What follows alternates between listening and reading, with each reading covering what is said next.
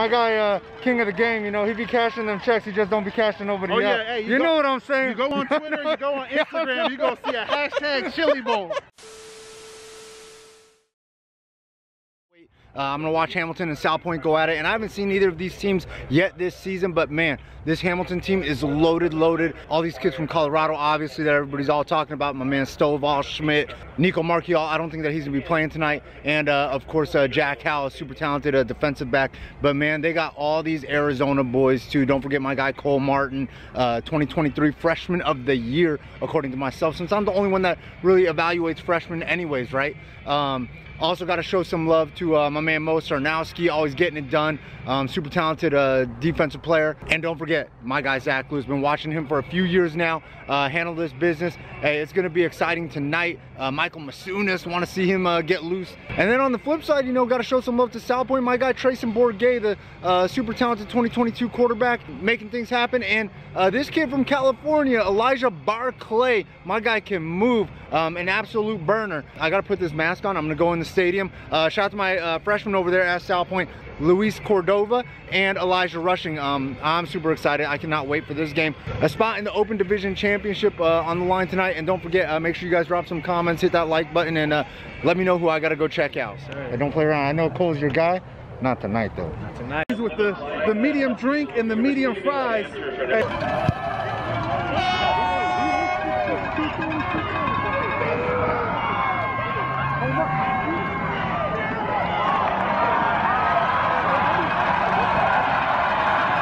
My guy Cole Martin giving Hamilton that good field position early. Man, this could be trouble.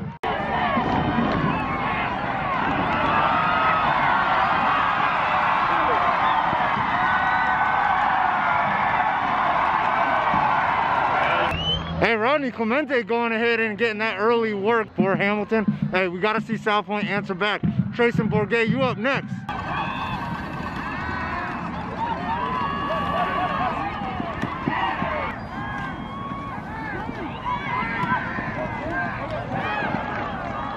Hey, that pocket getting hot. I know.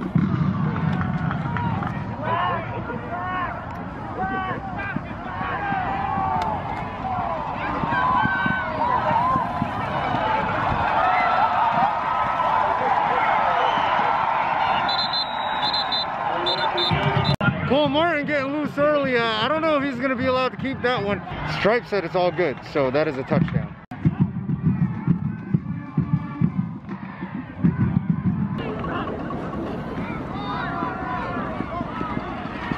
South Point look like they're trying to get my guy David Cordero going early.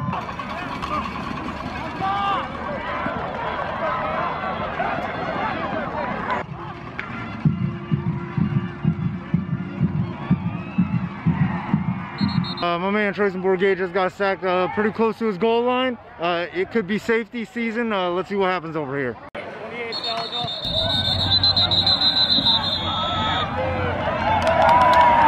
What can South Point do to get back in this game? No, it's just like mental errors. So right now, you know, it's got to wrap up, tackle. It's just too many mental errors right now.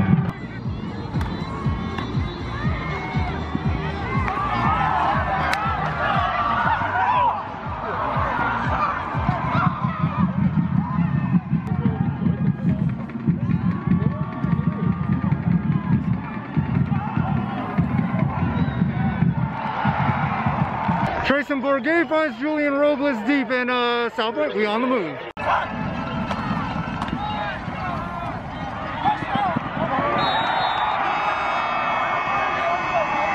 David Cordero finding his way into the end zone, putting 6 on the board for his boys. That board.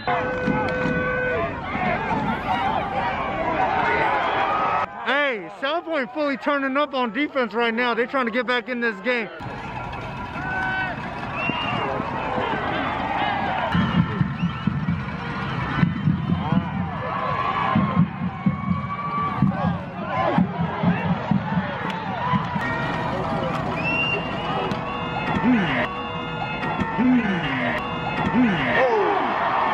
Man, you can't take too many of those. My talented freshman Elijah Rushing going ahead and gonna have a block party over here at Loper Field.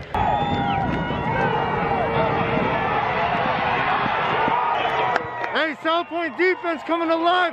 Holds Hamilton on 4th down with that big sack.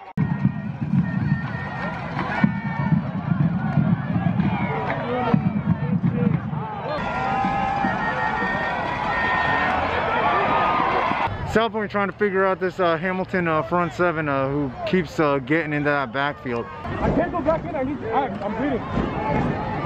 There you go, Davian.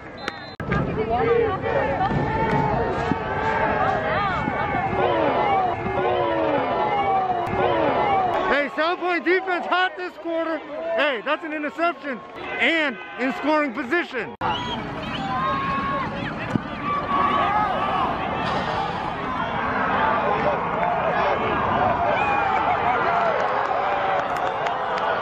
Treyson Bourguet takes the top off, finds his receiver in the end zone. Hey, I warned y'all.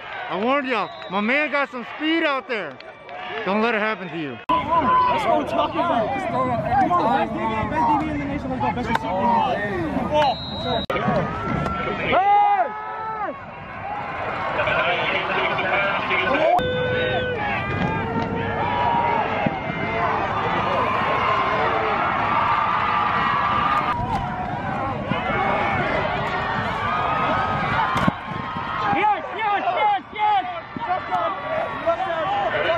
Hamilton runs it in the end zone again for the probably the last time this half, but they finally get on the board in the second quarter. It was 23-0 early, but arguably South Point won that second quarter. Yep, and the quarterback is legit, no doubt. And 100%. And their defense stepped up, and you know they're not just going to go, okay, here it is.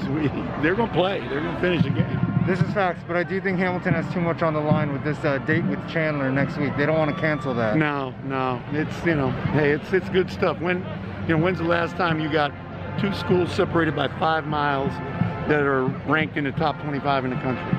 So it's kind of cool. It's good for Chandler. We got that week 8. What are your thoughts? Is it possible for South Point to come back, or is it too much for them to overcome? No, I definitely think it is possible that they can, but it all depends on how they continue to stop Hamilton's running game, because they were successful in the beginning of the second quarter, but then Hamilton got their running game going again. So shut down the running game and they can do it. I'm super impressed by Treyson Bourguet. He has bullets flying at him and he is cool, calm, and collected. So super impressed all around with South Point tonight with how they came back from the first to the second quarter.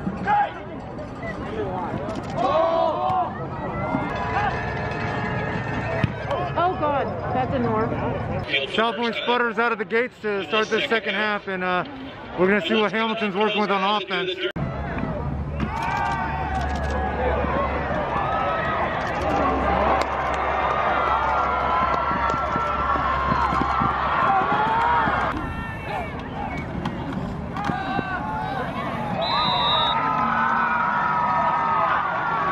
Tux Tanks paved the way, and Noah Schmidt with the payoff touchdown. He did all the work. Might as well get the touchdown for it, right?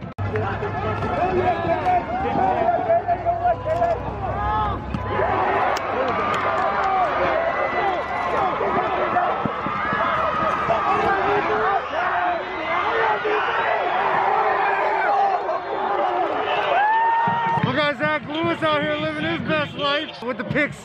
Hamilton is officially running away with this. What's up, man? Hey. Doing good? Yeah. Cole got that one. I didn't announce that I was coming out here, just so you know. Oh, you snuck up on me.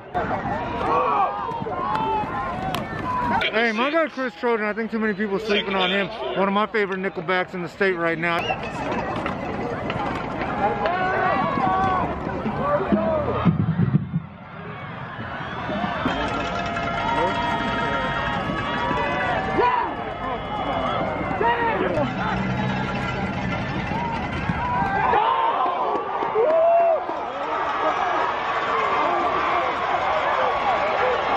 Sarnowski, not quite the pick 6, but it was a pick, and he almost got 6.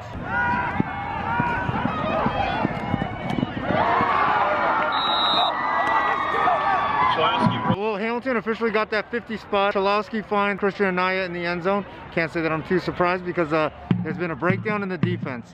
Let's go.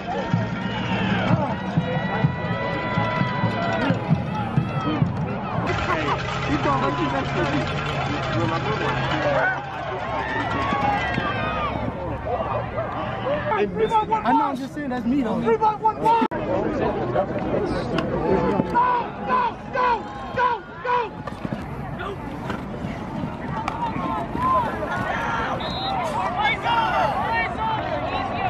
The clock officially going to get some cardio in what has been the longest third quarter ever. Huskies are dominating South Point Catholic. It's going to be a running clock any minute now, and overall, Chili, yeah, Huskies are getting it done. Like that, you ain't have to do them like that. I don't know, bro. I'm just trying to get my pancakes up, you know?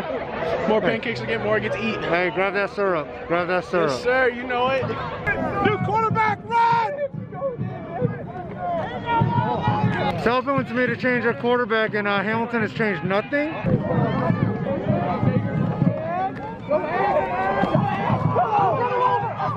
Exactly. As I said, you happen to get to him in there, whatever. What's up, Chili? How you doing, man? I'm good, but you know, how's South Point doing? Because they're not as good as we are right now. They're not.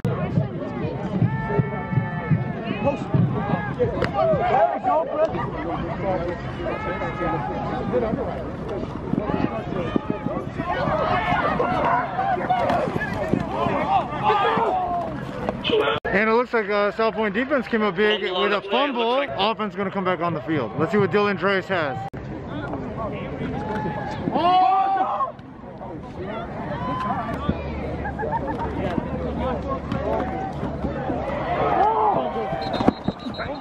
Easy. No. Hey, Troll. It looks like we are victory formation formalities before we end this game. No way. 34-35. Let's go!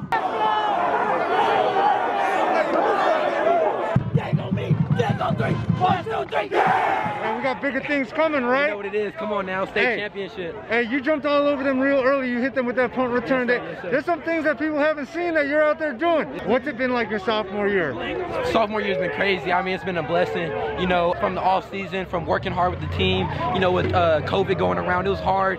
You know, stay with the team and stuff like that. But hey, we fought through adversity, and we're at the state championship next week. Hey man, this is what you guys wanted though. You guys actually wanted Chandler, Yes, sir. right? Yes, sir. You guys wanted this rematch. We wanted this rematch 2 weeks ago. I want to say, yeah, 2 weeks ago against About Chandler. 2 weeks. Yeah, I mean, we didn't play to our top potential. We felt like, you know, we should be the kings of AZ Avenue. So, you know, we won it back, and then we're on a bigger stage this time. So it means a whole lot more. All right, hey, see you next week. Yes, sir. Desert Vista. Yes, sir. My man, ready. Prime time. Let's go. It looked bad, but now you guys get Zach Lewis back for sure next week. What are some of the biggest differences going to be? I think we made enough mistakes in the first game that we're going to be able to fix a lot of those. We had to play some younger kids that, you know, you throw them into the fire against a team like that, it's a real tough ask of those young kids. So now I think we've got a little bit more experience back, and we should be healthy. Now you guys just had this big blowout versus South Point. They played this tight game, this thriller versus Liberty. Does one way, you know, prepare you better for a championship game? This is a completely different week. It's a completely different opponent. It's a completely different week. So at the end of the day, you're only as good as your last game, right? Now it's another week of preparation, another week of studying film, and then you let the chips fall where they may. This big rivalry, you guys got a little taste of it once already. Yeah. What's going to be different this time around? Hopefully we just come out and we can just play a full 4 quarters. I think we have the guys to do it. What's it like having Clemente to bounce off of now? You know, you don't have to do all the work by yourself. Yeah, no, that's so nice. I mean, here we're just pounding, and with Nico's absence, it's really showed what we can do. So hey, these Colorado boys, you're trying to run Arizona Avenue, right? Now that you've learned about it, right? That's right. I mean, it wouldn't be denied. That pick 6 was nasty. Come on, man. Hey, I saw you fighting to just stay in bounds. You was like, nah, you ain't gonna get me out of bounds. Hey, I ain't touched the ball the whole first half, so I gotta make up somehow. Is it different not getting all those reps on offense and not seeing the ball and being an option? Yeah, it's hard, but you know, gotta keep my team up, keep them going. They scoring, we all scoring. Hey, I saw you just take that ball away from them. He was like, nah, this one mine. I'm taking this one straight to the crib. Crib calls, ring. Z3, hit my one of the top nickelbacks out there handling that business. Just trying to help my team as best we can and get us in the best positions possible to win games on the defensive side of the ball. So. And this is what you guys wanted, was this rematch, right? Yes, sir. Waited 4 years for this. 4 years, okay. To get Chandler in a championship and put them on their backs? Yes, sir. All right, man. Hey, you got to see a lot of friends next week, you know. Yes, sir. Hey, but this is what you want. This is why you came here. This is exactly why I came here. Revenge. To prove that you could be one of the best backs in the state on one of the best teams, and here we are. Yes, sir. What's it been like? What's the experience been like? The whole 4 weeks I had to sit. I was just continuing to cheer on my teammates and just hope for the best. You know, they came, they handled those 4 games, and then when I finally got to play, I just had to turn it on. All right, but now you get to see some of your old best friends, the Brandon Buckners, the Zion Magleys. Yes, what's that going to be like? Hey, what's that going to be like for you, man, having to see some of your old locker room mates? I mean, it's going to be fun. They start to talk a little bit, but I like to talk back, so it's cool. You know, just I want them to be ready for the L we about to give them. Oh! I'm curious what the gridiron opinion is. Does a blowout prepare you more, or does playing a close game prepare you more? Chandler played a really tight game 2 years ago against Highland, of course, and then they went and blew out Perry in the state championship that year. So the playing the close game, you know, they understood. They go, okay, we need to focus, and they went, and it was a different matchup, of course, against Perry than it was against Highland. And it'll be the same way next week. It'll be a different matchup against Hamilton than it was against Liberty. Now the interesting thing is that they'd played Liberty before, and Liberty was able to make those adjustments for the second time around against Chandler. We'll see if Hamilton can make those adjustments the second time around. And I'll say it right now, I think if Nicco plays and he's 100% healthy, and he practiced earlier this week, didn't play tonight, I think Hamilton can beat Chandler.